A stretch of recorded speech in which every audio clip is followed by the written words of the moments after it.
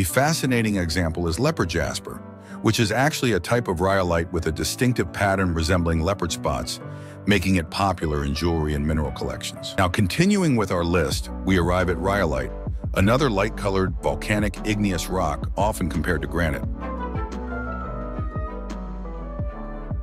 While similar to granite, rhyolite is characterized by its fine grain and high density. Its colors can range from gray, reddish, pink, and black to, in some cases, green, showcasing its diverse compositions.